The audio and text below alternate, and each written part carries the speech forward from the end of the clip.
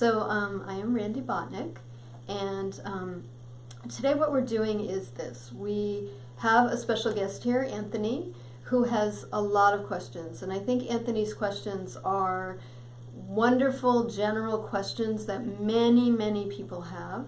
And what I've agreed to do and what my guides have agreed to do is allow me to channel the information. So I've been channeling for about 6 years now, and it started with a group of beings that came to me that called themselves Ashtar.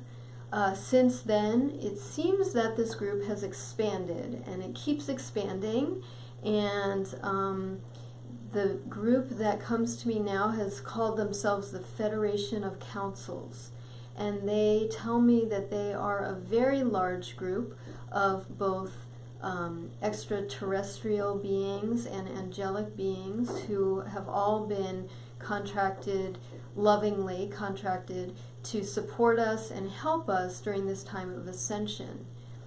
So I have been told that there will be one being who will come today to answer our questions. I actually don't have a name for this being yet. I have met him in meditation. I say him, he feels a little bit like a masculine energy, and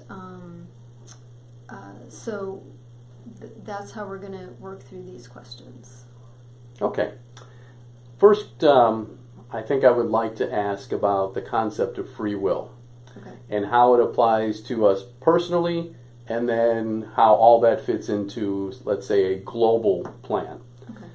So let me take a minute to connect as best as possible, and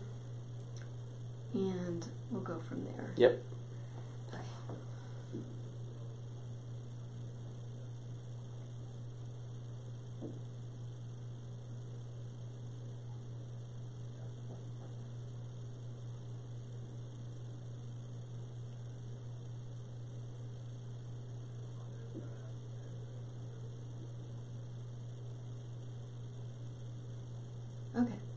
Okay. Yes, so free will. So free will. Let's start personally, closer into us.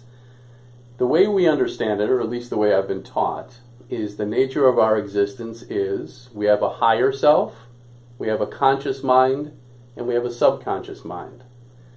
First of all, let me ask if that's correct. Would that be a correct way to state our existence? Absolutely. Absolutely. Absolutely. There's more to consciousness than that. There are more dimensions to human beings, as well as the body has its own consciousness. So, however, from a personal ego standpoint, yes, there is a conscious mind, a subconscious mind, which actually holds information in the body, and memories, and experiences.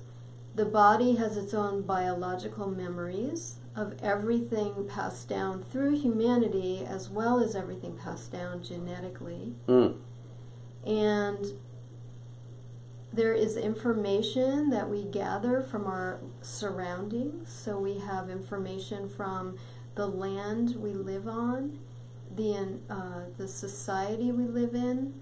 We have access to all of this, albeit at a very subconscious or a level that's underneath the surface. And then there is the consciousness of the higher mind, which is the spiritual or the connection to divinity, which we all have, which we all are. As far as free will goes, is it that our conscious mind must follow what our higher self directs, or does your higher self just put you into existence, a spirit being having a physical experience, and then you can choose whatever you want? What's the interplay or connection between the two? The ego is always at play with the higher self. The higher self exists from an energy of impetus, an energy of motivation. And the ego exists from the place of believing that everything on this planet is the only real thing, the only truth. So in some ways they're liable to be constantly at odds. The reason people meditate is so they can be more connected to the impetus and the motivation of the higher self. That energy is so subtle and is also the undercurrent of everything that a human being does. Because everybody's higher self is dedicated to their particular experience. Now the ego sits,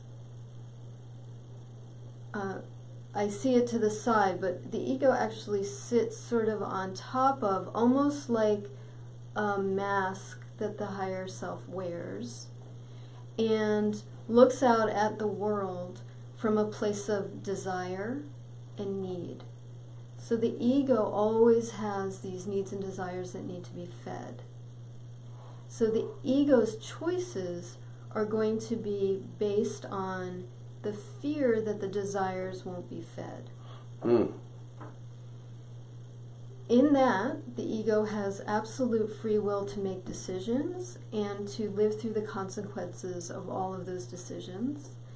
And those decisions also include the decision to bring into the person's experience things that the person wouldn't think that they wanted. So I'm now talking about the law of attraction, where we don't always know on a conscious level what we're bringing into our lives, but all of our thoughts and desires will attract experiences and feelings and other thoughts that match the desires. Does that make sense? Yes. How would... Okay. And the purpose of meditation is to clean up and clear up the desires that are based in fear and the fears that our desires won't be met. When that occurs and we are more of an open channel for the higher self, wonderful things can begin to occur, because the higher self as an energy itself begins to attract into your experience those things that would be most beneficial.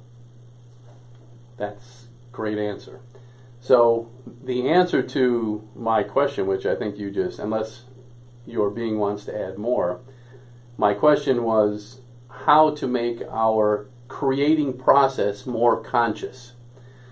You said that most of the time we're creating unconsciously through certain thoughts, beliefs, and feelings we have tucked away. So is the way to be more of a conscious creator through that meditation process? And can you talk more about how to connect, if that's true? Yes. There are two answers to that complicated question. So I'm going to reply to the first one about how to be a conscious creator. How to be a conscious creator, and I will reply about meditation in a second. Okay. So, the most beautiful part of being a human being is that we all need other human beings. I'm getting such a beautiful feeling of love. I can feel that. Statement. Yeah, I really can. Yeah. The benefit to friends, family, and other relationships is that we can begin to see who we are through the eyes of others, and we can find the parts of ourselves that are very hidden to ourselves. So the subconscious mind will often hide fears. But through our experiences and then our relationships, we, if we're awake, can really see what our fears are. Sometimes we see what our fears are by receiving things into our lives that we don't want, and other times we see what our fears are by how they're reflected in our relationships, either by what other people tell us about ourselves or how our relationships are going, how healthy our relationships are. So in these ways, we can begin to become conscious, if we desire, to our underlying fears and structures that we've created to keep ourselves seemingly safe. Let me rephrase that, to seemingly keep ourselves safe. If we choose to become more conscious, if we desire to find out these fears that we hold, then we can begin to clear them. And there are millions of ways to do this, millions of healers out there, including this channel. There are many different processes, there are different therapies, there are different healing techniques, all of which are really truly designed to help us open and clear energy, move or remove structures that we've created for ourselves, and clear our minds to be much more in the present moment and much less out in the future, which is a fearful place, or in the past, which is potentially a painful place. We want to stay more and more in the present. So, meditation is one such tool, one of many, many tools, but it is one. And so when we begin to meditate, one really wonderful way to do that is to just breathe and be very conscious of our breathing, very conscious of how the body is open to breath, to recognize that when the body is tight, that's because the mind is in fear. And as we begin to relax the breath over time, for some people who've done this for years, that may take 5 minutes. For someone brand new to meditation, it may take 3 months, 5 months, 6 months to calm the body enough to breathe very deeply and receive breath.